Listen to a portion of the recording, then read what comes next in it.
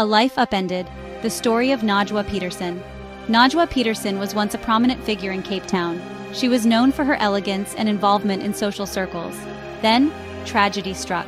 Her husband, Najwa Petersen, a beloved music icon, was murdered in their home. The year was 2006. The news sent shockwaves through the nation. Najwa was arrested for her role in the murder. She was later found guilty of orchestrating the crime. The court sentenced her to 28 years in prison. This case captivated the public's attention. It revealed the dark side of ambition and desperation. The trial exposed a web of deceit and betrayal. The nation grappled with the downfall of a woman once perceived as a pillar of society. The story of Najwa Petersen is a stark reminder of the fragility of life. It highlights the devastating consequences of choices made in moments of despair. Yet it also presents an opportunity to examine themes of justice, redemption, and the possibility of second chances.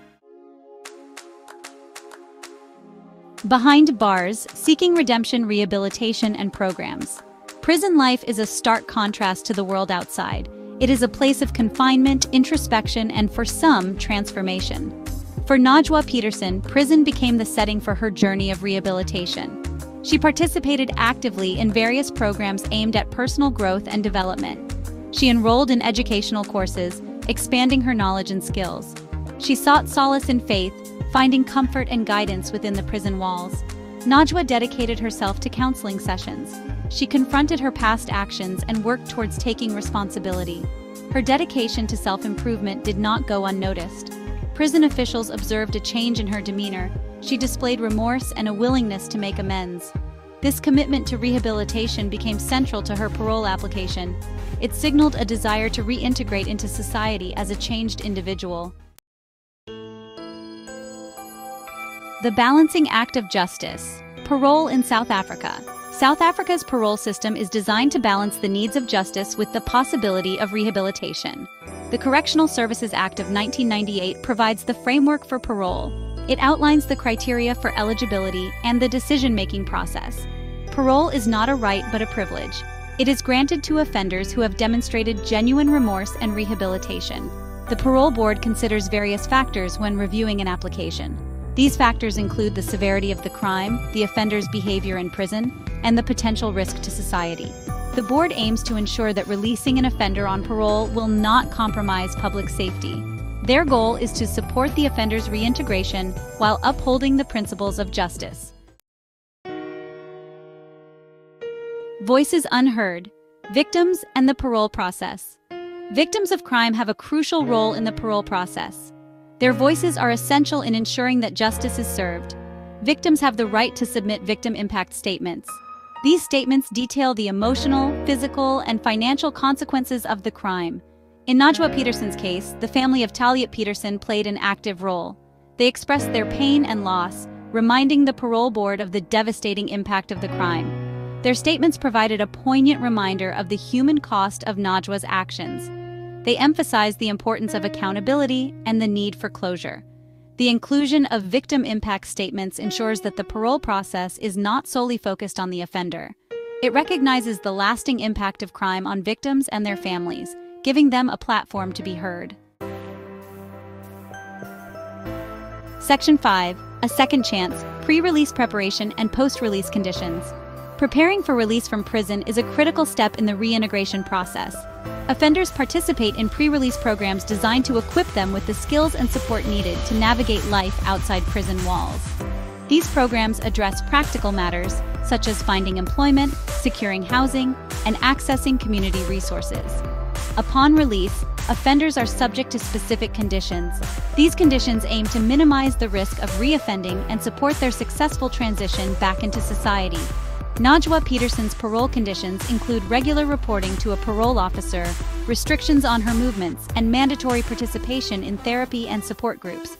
These conditions are not meant to be punitive, but rather to provide structure and guidance during her reintegration. Section 6. Healing the wounds. Restorative justice in action. Restorative justice plays a vital role in the parole process, emphasizing repair and healing over punishment. It provides a platform for offenders to acknowledge the harm they have caused and work towards making amends. This approach involves facilitated dialogues between victims and offenders. While the details of such dialogues remain confidential, they offer a powerful opportunity for healing and understanding. Victims can express their pain, seek answers, and work towards forgiveness. Offenders can take responsibility for their actions, express remorse, and begin to rebuild trust. Restorative justice is an ongoing process that extends beyond the prison walls. It recognizes that true healing takes time and requires a commitment from both victims and offenders to engage in a process of reconciliation. Section 7. Beyond the Bars, Reintegration and a New Beginning. Reintegration into society after prison is a complex and challenging process. Offenders face numerous obstacles, including the stigma of a criminal record, limited employment opportunities, and the need to rebuild broken relationships. Successful reintegration requires a multifaceted approach. It involves support from correctional services, community organizations, and society. Support groups and mentorship programs play a vital role in providing guidance and encouragement to offenders navigating this new chapter. For Najwa Petersen, reintegration will be an ongoing journey. She will need to confront the consequences of her actions, rebuild her life, and work towards regaining the trust of those she has hurt. Section 8. The Ripple Effect, Community Support and Supervision. The success of reintegration relies heavily on community support. When communities embrace returning citizens, providing them with opportunities for employment, housing, and social inclusion, the chances of successful reintegration increase significantly. Community-based organizations play an invaluable role.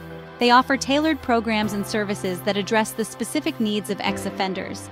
From job training and life skills workshops to substance abuse counseling and mental health support, these organizations provide a lifeline for those rebuilding their lives. Effective supervision is equally crucial. Parole officers act as guides and mentors. They monitor compliance with parole conditions, provide support, and connect offenders with resources to facilitate their successful reintegration. Section 9. A Journey Unfolding, Challenges and Triumphs. The path to reintegration is rarely smooth. Setbacks and challenges are inevitable. Offenders may struggle with feelings of guilt, shame, and the weight of their past actions. They may encounter discrimination and prejudice, making it difficult to secure employment or housing. Despite these obstacles, many ex-offenders persevere, demonstrating resilience and a commitment to change. They find strength in their support systems, drawing on the guidance of parole officers, the encouragement of community groups, and the unwavering love of their families. Najwa Petersen's journey will undoubtedly have its share of challenges. Yet, her commitment to rehabilitation, her participation in restorative justice, and the support she receives from her family will be crucial factors in determining her success. Section 10. A Light in the Darkness, Hope for the Future. The story of Najwa Petersen is a testament to the complexities of the human experience. It is a story of transgression, accountability, and the potential for redemption. While her crime shocked the nation, her journey through the correctional system and her efforts towards rehabilitation offer a glimmer of hope. Her case highlights the importance of a justice system that balances punishment with rehabilitation.